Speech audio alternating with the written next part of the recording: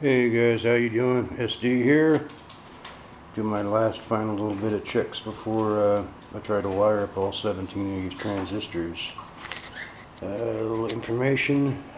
Primary battery sitting at 12.37 and the charge battery is 1363 after this last little test.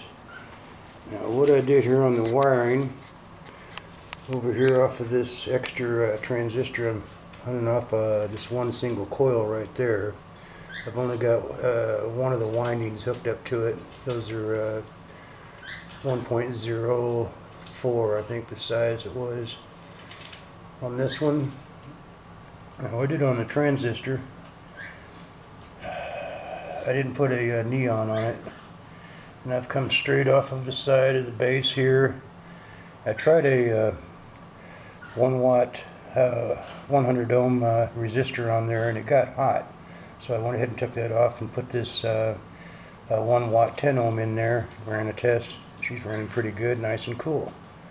Came off the side of the back side of the 1N4007 and ran that up, and that's hooked to the end run on the coil.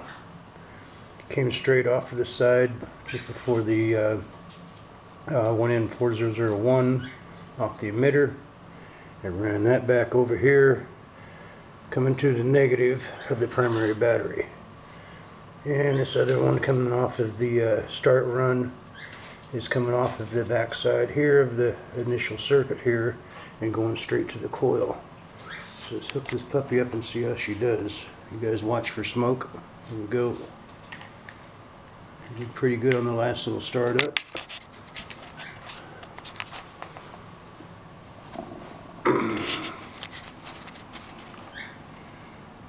Gets up to speed pretty quick.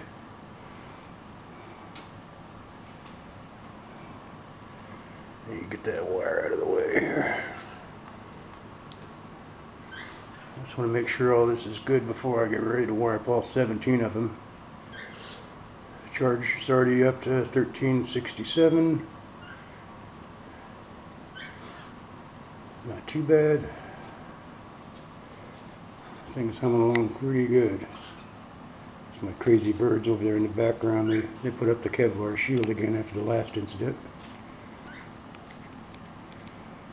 One of them's got a military helmet on its head, peeking up over the Kevlar. Okay, we're at 1369, 1380. And that's only off of one winding on that second run coil there.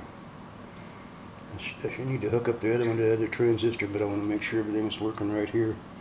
Still haven't put a neon on the transistor.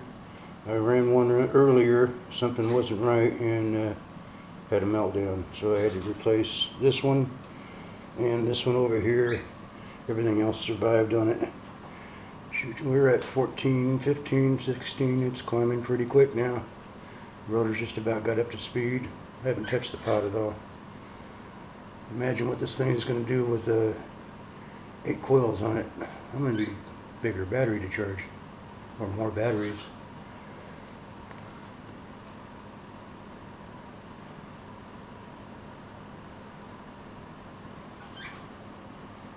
Yeah, she's running really nice and smooth.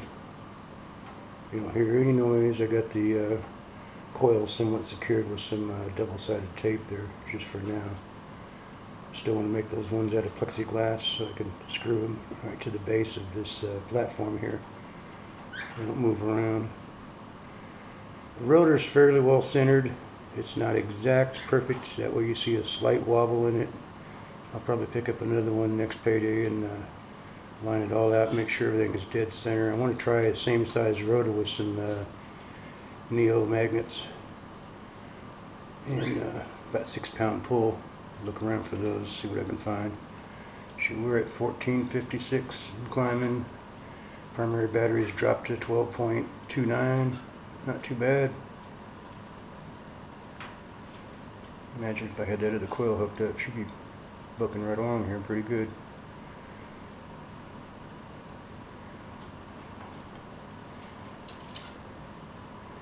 Yeah, I tried running that little switch setup Looks like I'm going to have to run a switch coming off of the base going before it hits to the pot, and put a switch right there. That way I can turn off each individual run coil as they go around from one side to the other like that. And that'll probably be the simplest way to do that. Still using the same original test board to try everything out before I do the other wiring. There's a little resistor. She's not hot at all. Nothing this time. Nice and cool. Don't even have a heat sink on it. Nothing on this one at all.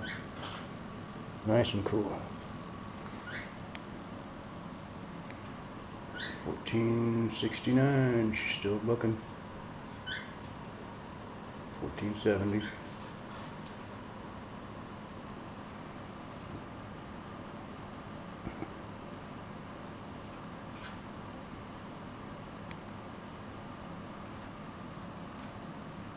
I've got a long strip of aluminum that I'm going to set out and run right about from right down here all the way across this side. Put all my heat sinks and do the wiring and everything right up in here.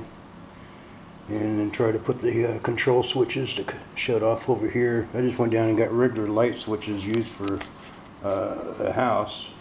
They're 69 cents versus the ones you buy at Radio Shack. They want an arm and leg and part of your shoestring for that, like $3 and something a piece. So I'm doing a low budget setup. All these coils are made off of magnet wire, got out of TV sets. Usually the only thing I bought was this new rotor. That was like $20 at Tap Plastic, and bought some decent meters after the other ones decided they wanted to blow up. So here's your Bendini project on a tight budget. And we're still at 1476. Primary batteries at 1229.